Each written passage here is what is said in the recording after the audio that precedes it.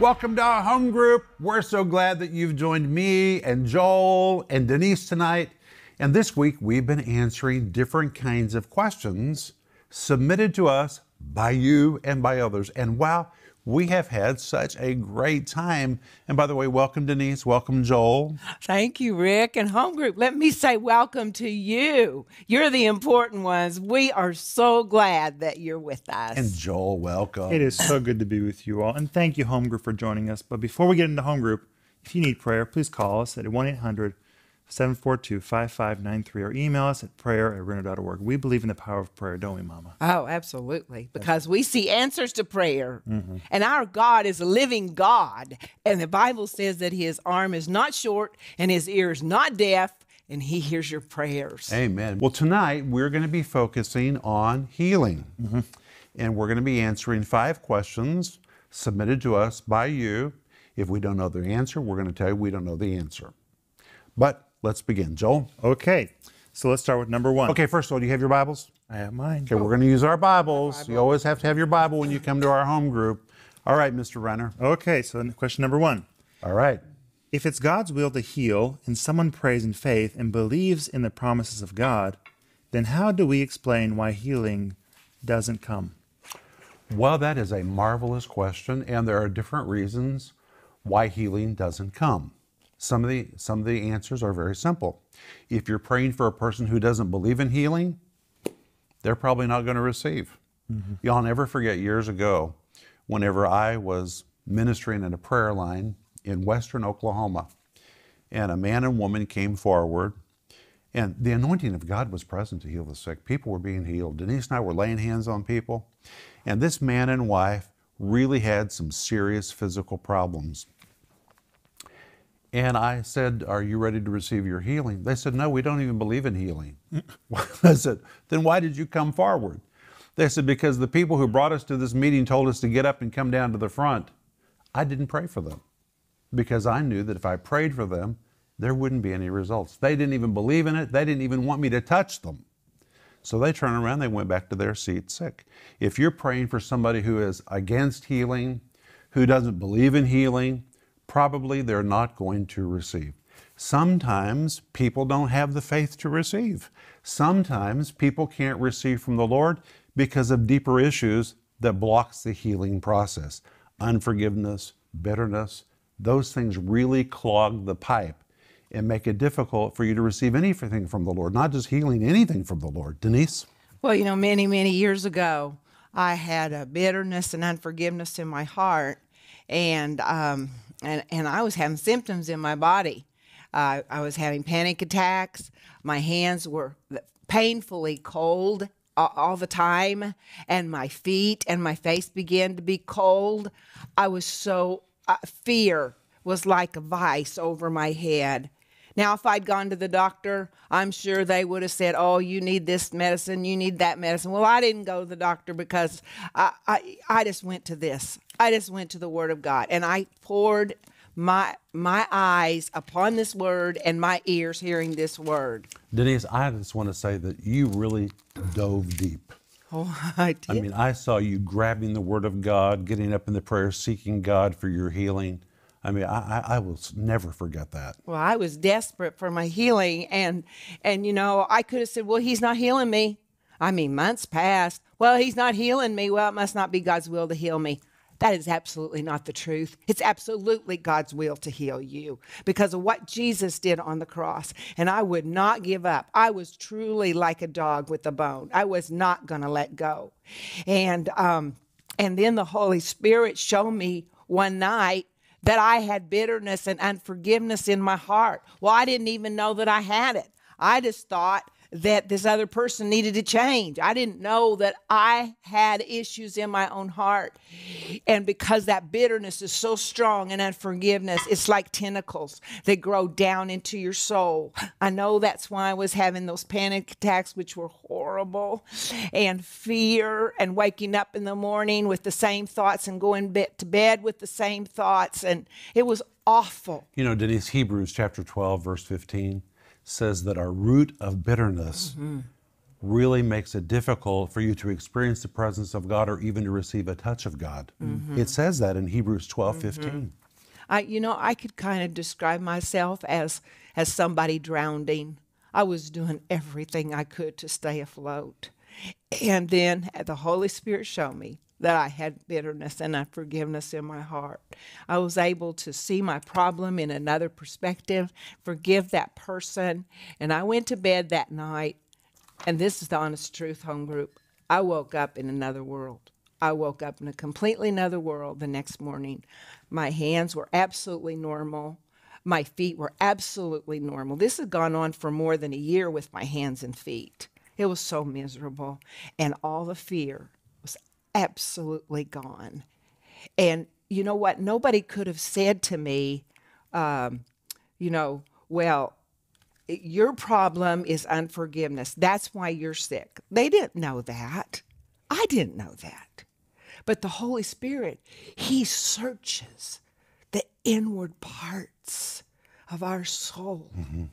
And He knows exactly how to touch whatever poison is tormenting us on the inside. Now, Denise, you can just on your own go digging around to try to figure out what's wrong with you on the inside. Exactly. And you're just going to waste your time. You need to have the investigative work of the Holy Spirit. And the Holy Spirit is an amazing investigator. We read in 1 Corinthians chapter 2 that He reveals deep things. He's able to plummet to the very depths of your soul and reveal to you what needs to be extracted and removed so you can receive your healing. God wants you to be well. He does. But the question was, what prohibits people? Can I say one more thing? Let me finish. People are believing, they're waiting.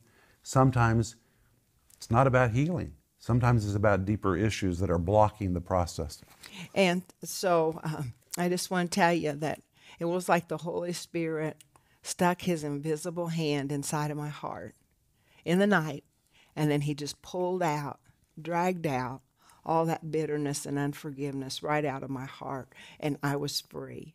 And I wrote this tiny little book. It's just tiny. You can probably read it in about 45 minutes. It's my testimony. And I've got so many responses from this book. It's called The Gift of Forgiveness. Yes, of people that have read this book, and it changed their life. So it could help you. Maybe you don't need to forgive anybody, or you don't have any forgiveness inside of you, unforgiveness. But if you maybe even know somebody, or you are dealing with that yourself, I believe this might be a tool that can help you. Thank you, sweetheart. That's a powerful testimony. It really is. Okay, Joel, next question. Next question. What is the difference between a healing and a miracle? Well, to answer that question, we have to go to 1 Corinthians chapter 12. Okay. And at 1 Corinthians chapter 12, the Apostle Paul lists the gifts of the Holy Spirit, 9 gifts of the Holy Spirit. And listen to what he says in verse 9. The second part of the verse says, to another the gifts of healing by the same Spirit. But wait, then look at verse 10, to another the working of miracles. So apparently there's a difference between the gifts of healing and the working of miracles, because he separates these like they're in 2 separate categories. First of all, it doesn't say the gift of healing, it says plural, gifts of healing. That means that the gift of healing can come with all different kinds of manifestations. One person will pray this way, another person might be led to pray another way. Don't get limited, don't get boxed in. The gifts of healing come in all different kinds of ways. But the word healing is the Greek word eomai. Now, anybody who knows Greek immediately says, wow, that is amazing, because the word eomai means to be cured. Well, a cure is not instantaneous. A cure is something that is progressive. It could be translated as the word remedy. A remedy is something that is progressive. And the word eomai, here translated healing, means to progressively heal. It even means to be doctored, to be doctored. So you have to think about a doctor. If you go to see the doctor because you're sick, what do you expect of your doctor? Do you expect your doctor to instantaneously heal you? No. But you usually expect your doctor will be able to diagnose what's wrong with you and to prescribe medication, which if you receive it, will begin to progressively reverse your condition, or over a period of time, you'll begin to get better because you're being doctored cured progressively. This tells us the gift of healing is a manifestation of the Spirit that is progressive, wherein you lay hands on someone, and when you release your faith, you can literally say, when I'm finished praying for you, you're going to begin to get better immediately. You may not be instantaneously well, but from this moment forward, power is being released into you that is going to begin to reverse your condition, and day by day, hour by hour, progressively, you're going to begin to get better. And much of Jesus' ministry was healing. People that he touched, and from the moment he touched them, from that moment forward, their life began to get stronger and they began to get more healthy. And a great example of this is the lepers that Jesus healed. And the Bible says, as they went, they were healed. It was not a miracle. A miracle is instant. This was a healing, the Greek word iaomai. And I think this is so liberating because the Bible says that we're to lay hands on the sick and the sick will recover. In the majority of cases, believers are not going to move in the working of miracles. They're going to move in healing, which means you're equipped, you are authorized, you are empowered to lay hands on the sick and to say, when I'm finished praying for you, things are going to begin to change. A power is being deposited into you right now that is going to begin to reverse your condition, and from this moment forward, physically, you're going to begin to get better. You can release your faith for that. You may not be able to believe for an instantaneous miracle, but you can believe for what I'm talking about. And it is listed as the gifts of healing in 1 Corinthians chapter 12 and verse 9. Well, then what is a miracle? Well, let's look at it. Verse 10 says, to another the working of miracles. Well, that's not what the Greek says. It's not. The Greek says the energizing of powers. The word energeia, which describes a divine energy. The word dunamis, which describes like an invasion of supernatural power. You put the two words together, the working of miracles is a sudden, instantaneous burst of dynamic supernatural powers that instantaneously overrides the rules of nature, the rules of science, and does in one moment what could never naturally take place. It is instant. It is the working of powers. That's really what the Greek says. Here it's translated the working of miracles. It is a divine operation of power that instantaneously makes something happen. If it was a physical miracle, it would be somebody who physically could never be made well, but in one moment, suddenly they're made well. But the working of miracles can include more than the healing of the body. For example, when Jesus took the food in his hands and blessed it, instantaneously there was a divine operation of powers that overrode the laws of nature, and what was in Jesus' hands began to multiply. When Jesus walked on the water, it was an operation of divine power that instantaneously overrode the laws of nature and science, and the atoms in that water solidified so Jesus could walk across that water like walking on pavement. It is the overriding of laws, the overriding of nature, the overriding of science, and in an instantaneous moment, something comes to pass. So there's a big difference between a healing and a miracle. A healing, the Greek word iaomai, describes something that is progressive, that takes place over a period of time. It is just as supernatural as a miracle, but it's progressive. A miracle is something that happens instantaneously because of a divine burst of power that instantly overrides nature and does something that could never naturally, instantly be done. Denise? That's so exciting, Rick, because I've seen God do miracles in my life, and they were instantaneous. And I mean, when he healed my face, a disease that I had for 13 years on my neck and on my forehead and my face, and it was quite ugly, and I didn't get jobs because of it. I was turned down from singing groups because of it, and I believed God's word. I mean, I was putting God's word in my mouth and in my eyes, but I didn't see anything happen. But one night, I went to bed just like I had for the last 13 years with this disease that the doctors couldn't help me. I had already been to all of them. I'd already taken all their medicine and all of their treatments. And it didn't help me, but I went to bed that night, and I don't know when Jesus did it, but in the night, somewhere, he touched me, and I woke up the next morning, and I was completely clean. My face was completely clean. My forehead, my neck, I was instantly healed somewhere in the night. Now, some people say, Denise, I don't want a healing, I want a miracle. Well, you know what? These are gifts of the Holy Spirit. He's the one who decides what you get. Whether you get it instantly or progressively, that's up to God. You just need to use your faith to receive whatever He has to give you. I personally believe that miracles usually occur when there's something that could never be accomplished just with your own faith. For example, a spine that is broken. God instantly puts it together. A face filled with poison. But the gift of healing seems to partner with people's faith. For example, if you have a cold, the gift of healing begins to work in you as you release your faith and you begin to believe to get better. The working of miracles seems to be usually in something totally humanly impossible. Anyway, another reason people have the anticipation to always get something miraculous is because miracles are what are usually portrayed on television. Mm-hmm. You know why? Because they're instant and it can be caught with a camera. So that's what you always show on television. How do you document on camera a healing? Take a long time. It would take a long time. So you don't document those. People always talk about the instantaneous, and it kind of gives a false expectation that everything God does is instantaneous. But some of what God does is progressive, and while you're progressively being healed, by the way, you're also renewing your mind, you're dealing with issues in your life. It's a whole package deal. And then there is the instantaneous, which is called the working of miracles or the divine operation of powers.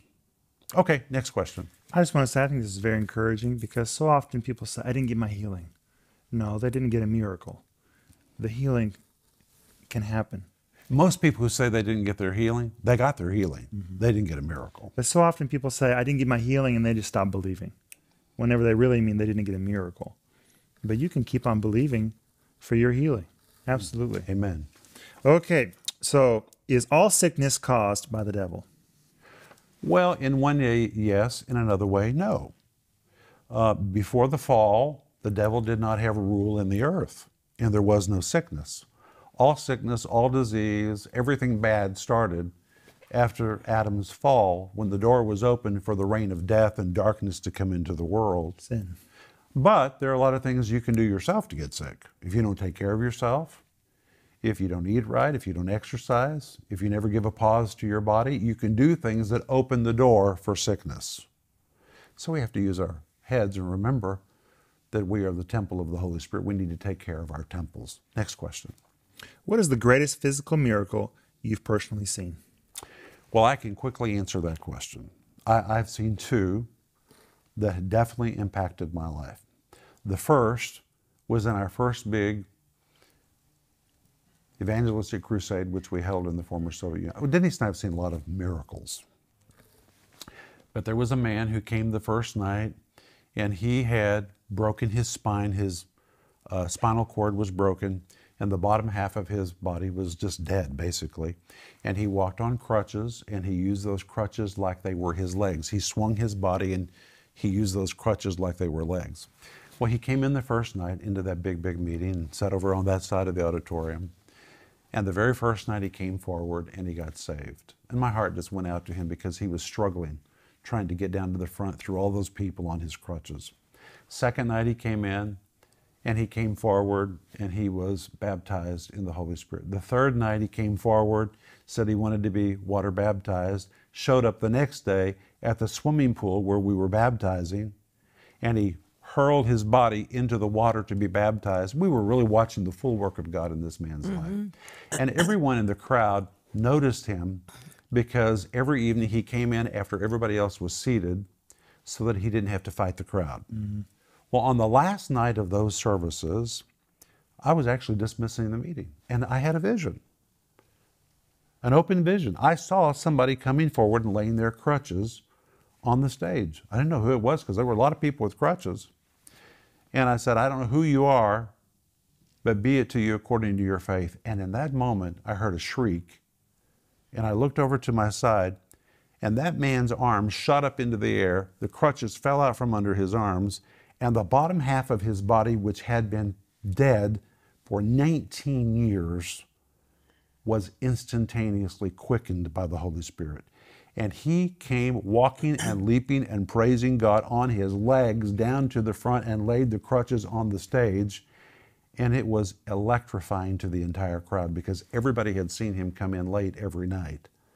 And everyone saw. And I have to tell you, when that miracle took place, it was very hard to dismiss that service. Nobody wanted to go home because such faith was released in that moment. That was a life-transforming moment for me. The second miracle, which we witnessed, occurred with our driver's daughter.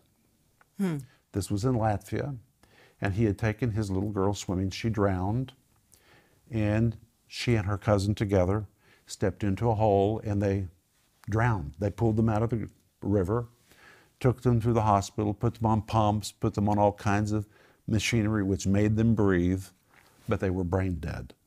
After 30 days, our driver's daughter sat straight up in her bed and said, "I'm hungry, can you please give me something to eat?" It was like a real case of somebody being raised from the dead. That dramatically impacted my life. But guys, I just noticed we're out of time. But here's the good news. Jesus has healing for you right now. That's right. He may have a miracle for you. He's the one who distributes these things according to his will. He knows whether you need something instantaneous. He knows whether you need something progressive. But if you'll embrace what he has to give, whatever it is, it'll work in you starting right now. I want to pray for you to be healed, and I want Denise to pray for you to receive a miracle. Father, right now, in the name of Jesus, based on the Word of God, I pray that from this moment forward, my friend will progressively begin to get better, that the power of God will begin to reverse that affliction. Amen. Until they are progressively totally made well. In Jesus' name. Amen. Amen. You know, miracles often work with words of knowledge. And I have a word of knowledge that God's touching somebody's eyes. Receive that right now. That's your miracle. You take that right now for your eyes to be completely healed in Jesus' name. Amen. This has been so good tonight. And hey guys, when we come back tomorrow night we're going to be answering questions about demons. It's going to be good. Don't miss tomorrow night, but go to bed and sleep well tonight. Take your sleeping pill, which is Psalm 4:8. It says, "I will both lay me down in peace and sleep, and the Lord will keep me safely." That's your sleeping pill. That's your medication to go to bed tonight. So go to bed, sleep well. Bye-bye. If you enjoyed that teaching, please subscribe, like, and comment so more people can see it.